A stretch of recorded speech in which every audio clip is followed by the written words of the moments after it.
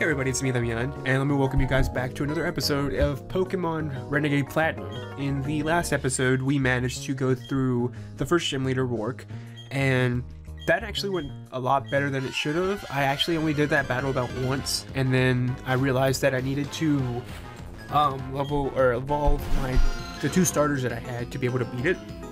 But oh my god, this fight right here, this one was even worse. She starts off with a level 18 Zubat. It doesn't hold an item.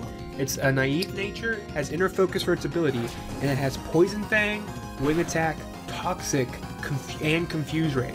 So this thing will Toxic you and then confuse you, and then you just have to pray that you don't die to just keep continuously hitting yourself.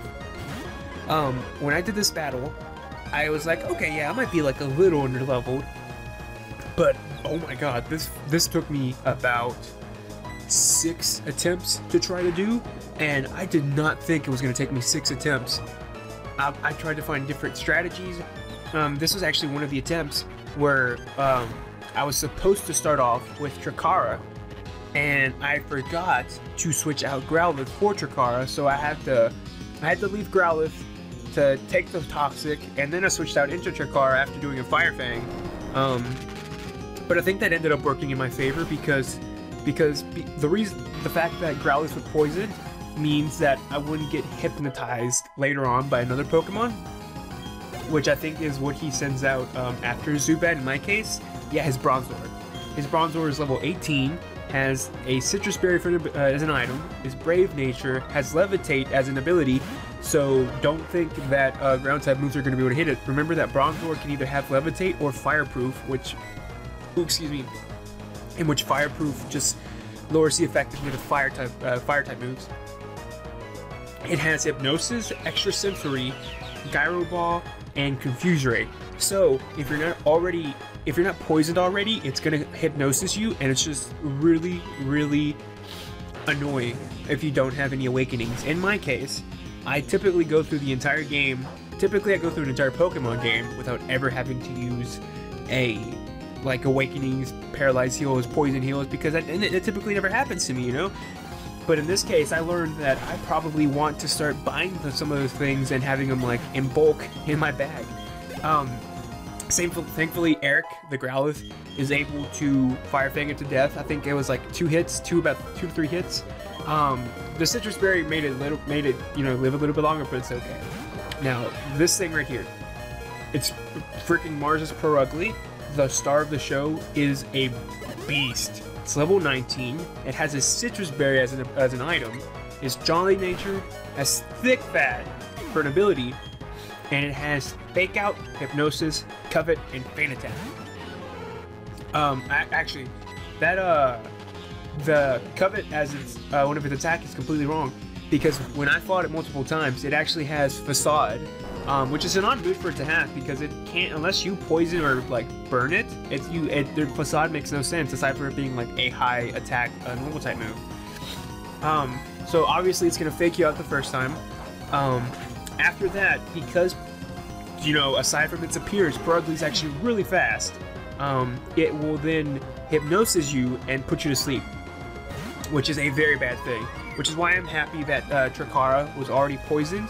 And I knew it was going to live either a Facade or a Feint Attack, like at least 1 hit. So I went ahead and used Rock Tomb to lower it 1 speed.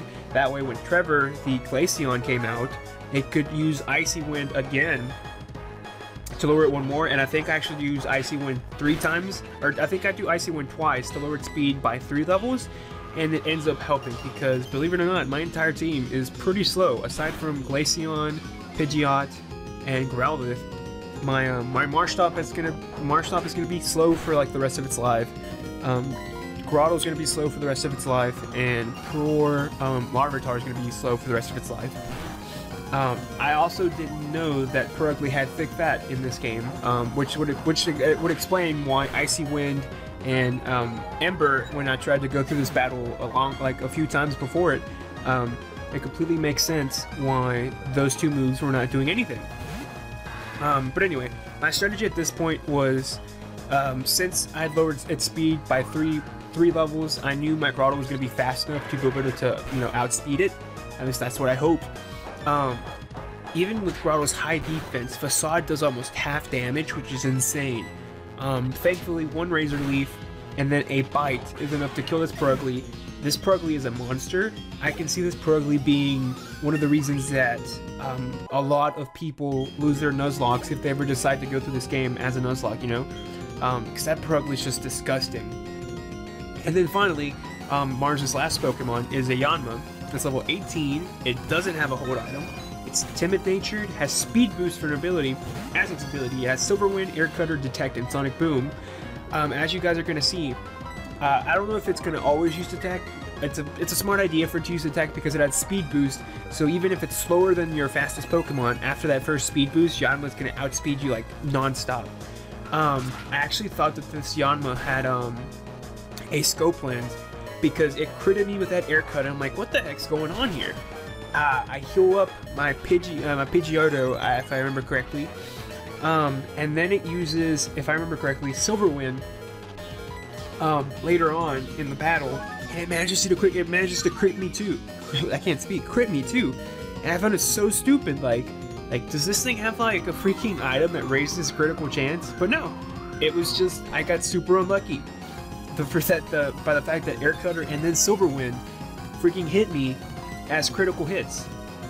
It's actually a little dangerous. It has Sonic Boom too, because it does, I think, base 20 damage, and in the beginning of the game, when a lot of Pokemon have like 40 HP, 30 HP, about 50 HP, Sonic Boom is deadly. So I'm actually super happy that it never actually used it on me, because if not, things would have just gone completely terribly bad.